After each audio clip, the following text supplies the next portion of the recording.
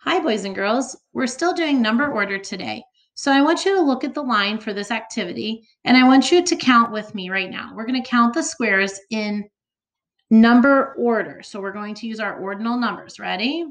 First, second, third, fourth, fifth, sixth. The directions say to cut out the pictures below, and you can print this page out if you have a printer at home and you would like to cut and glue it. But if you don't, I have made the boxes blue, which means that you can click on them and drag them up into the proper square. So the first number 1 direction says that we need to put the cat is second in line. So what you need to do is look down at the bottom, look at the pictures of the animals, and you'll see that right here is the cat. And again, number 1 said the cat is second in line. So I would take my cat, click on it, and drag it up. This is the first spot, and this is the second spot. So I would need to leave it right here in this box. Now go to the next direction.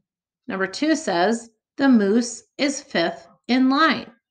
It might be a good idea to come right back up here and count again. First, second, third, fourth, fifth, sixth. You probably saw where the 5th one was, and so you'll come down to get your moose and take him to the 5th spot.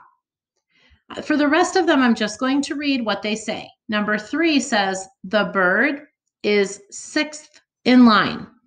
Number 4, the penguin is before the cat. Oh, so think about that, where that would go. Number 5 says the mouse is after the cat. And number 6 says the polar bear is next to the moose. Is next to the mouse. That's a big deal. A moose and a mouse are 2 different sizes. So the polar bear is next to the moose.